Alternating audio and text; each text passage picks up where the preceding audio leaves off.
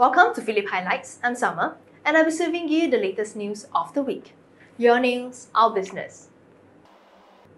The US housing market is destined to keep sliding. The highest mortgage rates in 15 years have caused a soft demand, leading the pace of existing home sales to slow 31% since January.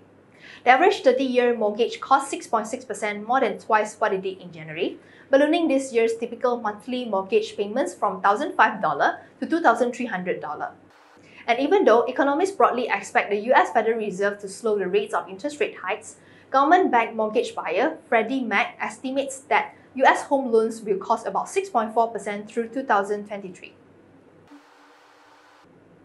Oil rose as traders awaited further details of a plan to cap Russian crude prices, and industry data show a drop in US stock.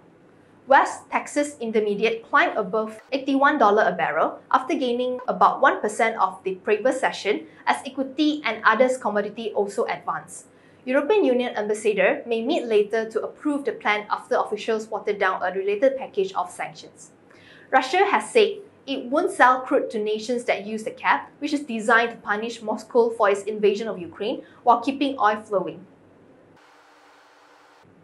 China is seeing near record numbers of COVID cases with 28,183 new infections recorded nationwide for Tuesday, spurring major cities from Beijing to Shanghai to revert to broad restriction on people's movement and mass testing exercises to contain swirling outbreak.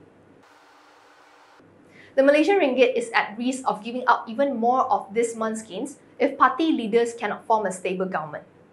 The currency fell as much as 0.7% to almost RM4.59 per dollar on Monday after the election result in a hung parliament, and technicals suggest it could reach the RM4.75 level.